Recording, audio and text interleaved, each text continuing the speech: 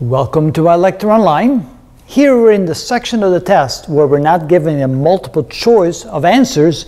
We're simply given a question and you're supposed to find the numerical value of the answer.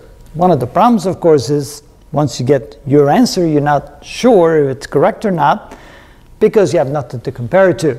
So that makes it a little bit more difficult. Here the question deals with the velocity of a wave on a string, and it says the percentage increase in the speed of a transverse wave produced in a stretched string if the tension is increased by 4% will be. So in other words, we're going to take the tension of the string, increase the tension by 4%, and how will that change the velocity of the wave on that string? Of course, you will have to remember the equation for the velocity of a wave on a string, and that is V equals the square root of the tension of the string divided by the mass per unit length, which is written as mu. So mu is equal to the mass of the string divided by the length of the string. Now that's going to be a constant, that doesn't change. We're just changing the tension. And so what we can say here is that velocity is equal to the square root of t times the square root of 1 over mu. So this is simply the constant times this. Now, what is going to be the change in v when we change t?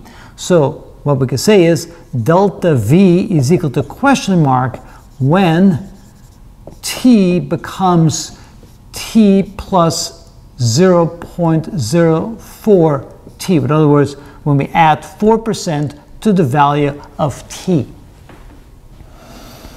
So essentially what we get is we get the new v is going to be equal to the square root of t plus a delta t times 1 over the square root of mu. We could put the square root over the 1 as well.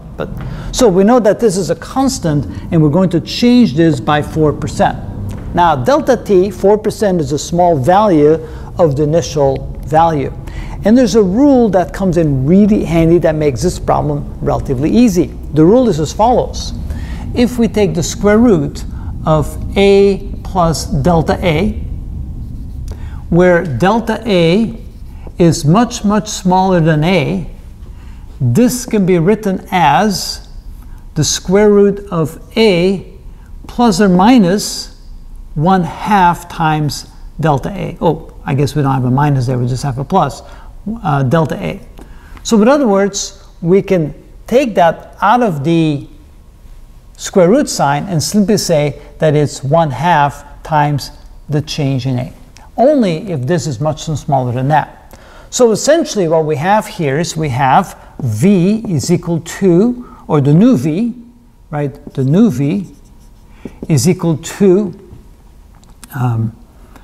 the square root of t plus delta t times 1 over the square root of mu. And so that's a constant times this.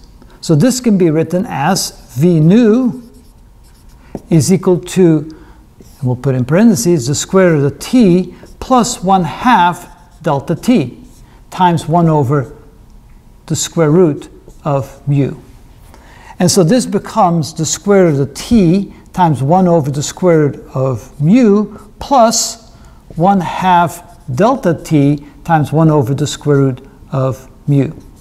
And now we realize that this is the old v, so v new is equal to v old before we change the tension by 4% plus 1/2 delta t times 1 over the square root of mu.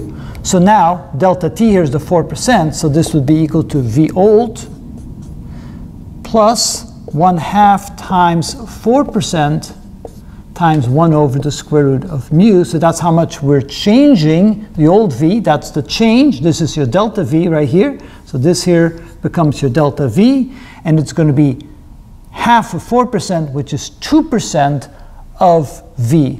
So therefore, we can say that the answer is 2%. So again, the trick is easy when we keep this in mind. We can always say that we take the square root of a number plus a very small change. That can be written as the square root of that number plus half the change. And so therefore, it'll be half the 4%. That means V will change by 2% if T changes by 4%. And that is how it's done. You remember that rule?